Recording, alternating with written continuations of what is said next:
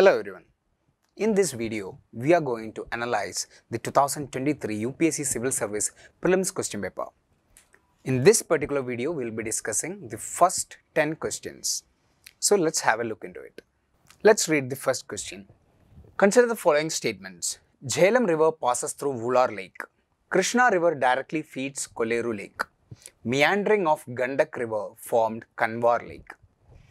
So if you see this question, what we can understand is they have focused on the lakes Vular, Kolleru and Kanwar Lake. Okay. So why was this question asked? This question was asked with respect to the Ramsar sites of India. Okay. Ramsar sites. You know there are multiple sites, wetlands in India which are recognized as the Ramsar wetlands. Right. So these three belong to the Ramsar list. Okay, that's the reason why this question was asked. Okay, now you can also see there is previous year question asked from the same topic.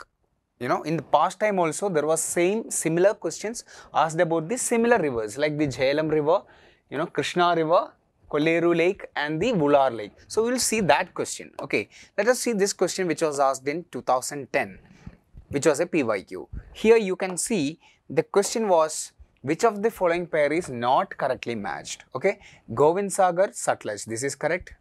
Kolleru Lake, Krishna. So this is a wrong. Okay, Ukai, Tapi, Vular Lake is Jhelum. So from here you are getting two information, that is the Vular Lake, the Jhelum River passes through the Vular Lake and Krishna doesn't go to the Kolleru Lake. So with this knowledge you can attempt 2023's first question. So here you will get that first statement, it is correct, second is wrong, and third will be a new fact for you. You would know it if you have studied the current affairs. Okay, so you know Kanwar Tal. Okay, Kanwar Tal is a lake, Ramsar Lake in the state of Bihar. Okay, so see this question is disputed. Okay, this question is disputed because there are many keys which say Gandak River makes the Oxbow Lake of Kanwar, but there are other other keys saying there is another river Burhi Gandak. Okay, Burhi Gandak, which makes this particular Oxbow Lake. So the key is still disputed. We will have to wait for the official UPSC key to understand which river exactly forms the Kanwar Lake. Okay, so but you can see the relation of the previous year questions to the current questions. Always you can find these traces. Okay, so that's why it said you always do multiple previous year questions, at least a set of 10 years, to have a better understanding, and you can also predict what kind of questions is going to come. Okay, let's move on to the second question. The second question is about the ports of India. Okay, this is like a new type of question. We have not seen these pattern questions in previous times. So here you can see Kamarajar Port. Okay, they have said first major port in India registered as a company. Okay, so this is factually correct. Okay, Kamarajar Port was also known as Ennore Port. It was initially known as Ennore Port. Okay, this is a major port. There are 12 major ports, and this Kamarajar Port is a major port, and also it is the only one public corporate entity, corporate port of India. Okay, so this is a corporate port. That means it is registered under Companies Act. Okay, Companies Act. Now the second port they have mentioned is the Mundra Port. Okay, this is in Gujarat, and this is correct. Largely, it is the largest privately owned port in India. Okay, now the third statement, Visakhapatnam Port, they have given it is the largest container port. See, logically you can understand, if one port is a largest privately owned, right, mostly the same port should be the largest container port also. So logically this is wrong, and that's why the answer is only two pairs. This is the correct answer. So this is wrong. The largest privately owned and the largest container port is Mundra Port. Okay, that's the second question. Now let's move on to the third question. In the third question, they have asked about trees and how many of these are deciduous trees. Okay, so the trees they have asked is jackfruit, which is mostly found in the Kerala, right? State of Kerala, you can find it. Then Mahua and Teak. See, if you have studied your basic geography, class notes, you will understand these are deciduous, correct? And there is another one logic you can use. Jackfruit is found in very rain, regions in Kerala which gets good rain, which would be tropical, evergreen in nature, and jackfruit cannot be a deciduous plant. So you can eliminate, and these two are correct. So only 2 is correct. Okay, so those who have read Amrita IAS class notes, that is the basic geography class notes, I can straight get this question. I will show you the proof of it. See, you can see the class notes which are given for the students. Here you can see deciduous, and we have given mahua, right, and teak. It is given under moist deciduous. So those who have studied the class notes properly, the geography class notes of Amrita IAS Academy, you will get the straight questions. In fact, almost 13 questions out of the 13 geography question, 11 questions could be straight attended from the class notes of Amrita IAS, geography class notes of Amrita IAS. Okay, so anyway, that was the third question. Let's move on to the fourth question. In this question is regarding the geography and agriculture. It has mixed up the concept. So first statement is India has more arable area than China. Okay. Second statement, the proportion of irrigated area is more in India as compared to China. Third is the average productivity per hectare in Indian agriculture is higher than China. See, if you know the basics of Indian agriculture, Indian agriculture faces many issues. The yield is not that high as you compare to these countries like America, China, etc. So productivity of Indian agriculture, that means how much kilogram or how much tons you get per hectare, okay, is very less, whether it be paddy, whether it be wheat, etc. So this is very less compared to China. So you can eliminate this statement, and these two statements are correct. Okay, this is like a factually non-statement, which is India has largest area. So again, this question could be approached if you have read the class notes of Amrita IAS. I will show you the class note proof of it. This is the slide which we have given the students. Okay, so here you can see India has the largest irrigated area in the world, which will give you that first statement is correct. Okay, and here you can see the statement, the country uses 2 to 3 times more water than major countries. That means what? You have to spend more water, means your productivity is less. So that question was a easy question if you have read the static geography class notes. Okay, now let's move on to the next question.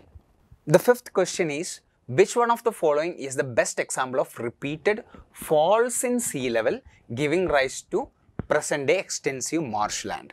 The options are Bittarganiga, Marakanam, Naupada, Run of Kutch. Okay, now all these seems to be marshland, right? This is a confusing question. But again, if you have read the basic class notes, okay, of geography, we have discussed in multiple areas, right? For example, when we have discussed Indian geography, we have discussed the major landforms, major deserts, right? We have discussed about the Thar Desert, the Cholistan Desert of Pakistan, the Run of Kutch. Now, when we discussed the Run of Kutch, we discussed, this Run of Kutch region is a salt marsh because of the repeated incoming of the seawater from the Kutch side. Okay, from the Kutch side, the seawater comes during the high tide. Okay, now when low tide happens, what happens? The water is left behind there, evaporates, and the salt is left over there, right? So if you know this logic, you could have got the answer. Okay, so in the class notes, we have discussed that the high tides bring in salt water to run. So with this logic, you could have approached. Or there is a second logic to approach this question.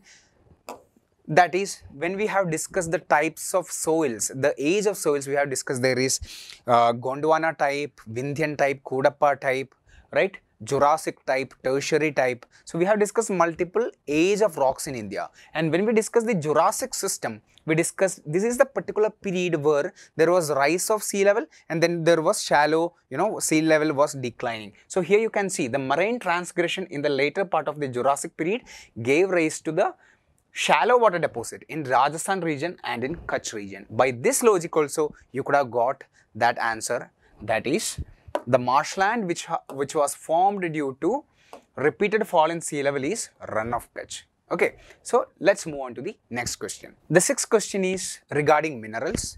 and we had predicted there is going to be a question which is going to be about the minerals, its or anything, something related to the minerals. Okay, I will tell you what was the reason for it. Okay, anyway, let's see the question first. Ilmenite and rutile. Okay, ilmenite and rutile are abundantly available in certain coastal tracts, okay, of India, or which of the following? Okay, so now the options they have given is aluminium, copper, iron and titanium. So if you know basics, some basics that these aluminium, iron, copper, these majorly they are not mined within the coastal region, because aluminium, Hindalco, right, Jharkhand region, iron, Tisco, all these are in the Odisha, Jharkhand, West Bengal belt. Okay, that is the eastern mineral belt of India. Okay, then the left behind is titanium. So this could have been this is the answer. So this could have been one approach where you could have got the answer. Now I will tell you why this question was asked and why this question was predicted, So I will tell you what, there was one question asked earlier regarding sand is a minor mineral. This was a question, so just have a read about it. You can take a moment, pause it and you can read the question. Here you can see sand is a minor mineral according to the prevailing law in the country. Okay, prevailing law. What is that law which talks about minor minerals, major minerals, notified minerals? So we have a law that is MMDR Act, Mines and Minerals Development and Regulation Act. Okay, so see, this was a PYQ. Okay, so once you have seen this PYQ, a serious student would have done a reading about MMDR Act. And now if you have read the MMDR Act, within the Act, they talks about the titanium minerals, which is ilmenite and rutile. These are the mineral ores which are found in the coastal tracts of Kerala, total coastal tracts of India. Okay. So those who had the class notes of Amrita IAS would have also got this answer. How? Because when we discuss thorium, okay, which is a nuclear atomic mineral, we have discussed thorium is mainly obtained from monazite and ilmenite in the beach sands of Kerala. See, thorium, it's a rare mineral, right? It's not commonly seen as iron ore or, copper or aluminium. So, thorium is rare, and this titanium, everything could be clubbed together, right? They are kind of a rare and they will be found in a similar region. So, if you have read this logic, you will know that ilmenite contains something very rare, right? With that logic also, you could have got the answer for this question, which is titanium. Okay. Now let's move on to the next question. 7th question. The question is about 3/4 of world's cobalt, a metal required for the manufacture of batteries for electric motor vehicles, is produced by, okay, Argentina, Botswana, Republic of Congo and Kazakhstan. So if you have some basic idea of geography, you will get it. Argentina is a South American country. Chile, Bolivia, Argentina. These countries are known as the lithium triangle. Okay, these countries make the world's largest lithium deposits. Okay, lithium, which is used in our mobile phones, digital cameras, etc. Like the rechargeable lithium batteries. Now, Botswana is the world's largest producer of diamond. One of the largest producer of diamond. Kazakhstan, everyone knows it is famous for uranium. Okay, so you are left with C, and this is the answer. This is the region which produces world's largest cobalt. Okay, so this was a logical, very easy question. Let's move on to the next question. Next question, they have asked about which of the countries are part of the Congo basin. Okay, Congo is a river in Africa, in the West Africa, which is part of it. So if you have an idea about the map of Africa, Congo is in the West Africa, and you'll find Cameroon is part of the Congo basin, and countries like Nigeria, Uganda, okay, they are in the east part. Okay, Uganda is in the east, Nigeria is much norther to the Congo basin. So Nigeria, Uganda and all cannot be the answer. Cameroon is the answer. So answer is option A. Which one of the following is part of Congo basin? The answer is A, Cameroon. Okay, so let's move on to the next question. Consider the following statements. Amarkandak hills are at the confluence of Vindhya and Sahyadri ranges. Vindhya ranges are in the central India, Vindhyas and Satpura. And Sahyadri is the western Ghats, starting from the Gujarat, southern Gujarat, Maharashtra, Goa, through the western coast of India. So you know Amarkantak, Achanakmar Amarkantak, it is also UNESCO Biosphere Reserve. It is bordering Madhya Pradesh and Chhattisgarh. So logically it cannot be Sahyadri ranges. They have mixed up Vindhyas, it's actually Vindhyas and Satpuras. Okay, it is in the southeastern Madhya Pradesh region, these Amarkantak hills. So first statement is wrong. Bilirigiri Rangan hills constitute the easternmost part of Satpura range. Again, this is wrong because Bilirigiri Rangan hills is in Karnataka. Okay, and Satpura doesn't come in Karnataka. This is also wrong. Seshachalam hills constitute the southernmost part of the Western Ghats. This is absolute wrong because it is part of the Eastern Ghats. It is part of the Eastern Ghats. So this is also wrong. So answer is none of it. Okay, and again here also, if you have read the class notes of Amrita IAS, we have everything mentioned here. So you can see the Amarkantak. It talks about that. It is in the west. Amarkantak is on Maikala range, meeting point of Vindhyas and Satpuras. You can in fact find the same sentence used by the UPSC questions in our class notes. Okay, so a student who has studied the class notes would have got the answer here. And also with respect to the second part, you can see we have the Seshachalam hills given under the Eastern Ghats. So those who have studied this also could have got the answer for the same question. So that was the 9th question. Now let's move on to the 10th question. With reference to India's projects on connectivity, consider the following statements. East-West corridor under Golden Quadrilateral project connects Dibrugarh and Surat. Okay. Now if you see the East-West corridor under Golden Quadrilateral, you can see it is connecting Silchar to Porbandar.